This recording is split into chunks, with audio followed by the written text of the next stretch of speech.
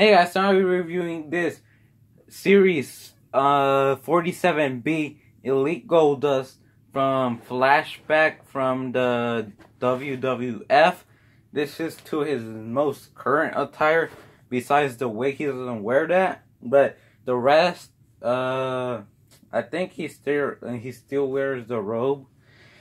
But anyways, his height is 6 foot 6 inches tall. His weight is 232 pounds.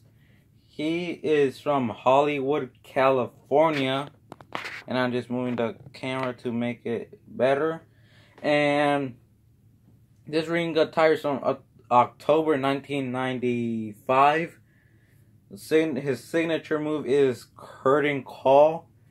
His career highlights are Intercontinental Champion, World Tag Team Champion, WWE Tag Team Champion, Hardcore Champion. I didn't know that. But the other people in this series are Kane.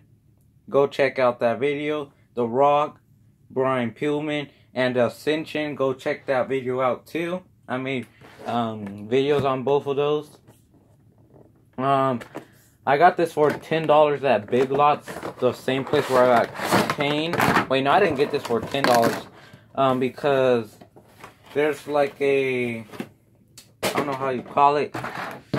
Everything was on clearance at Big Lots for, I don't remember how much off, but yeah, it was 20% off.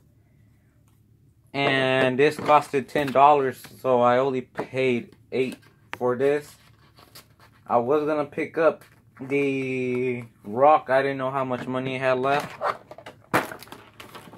So here's the really cool robe.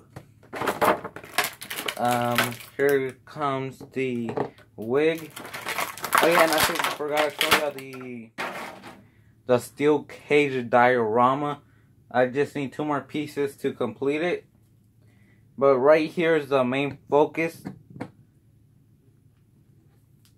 Goldust. This robe is pretty cool. Wait, let's to check out the figure first. Y'all can see silver. That could be steel. Underneath all that gold, and he has blonde hair, black ears, makeup around his eyes and on his mouth, and on the back it has more silver. The rest is plain gold, besides right here where the gloves are going, and on the boots. It's pretty much a cool figure. If it would have been this gold, it would have been cool, but Goldust is never that gold. See, it's a pretty good leather or whatever. Wait, no, it can't be leather. That's too expensive for a figure.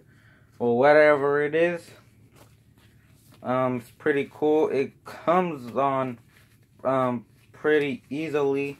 Besides the hands, if the hands are kind of a problem to put on since it has gloves, but that's not a big problem.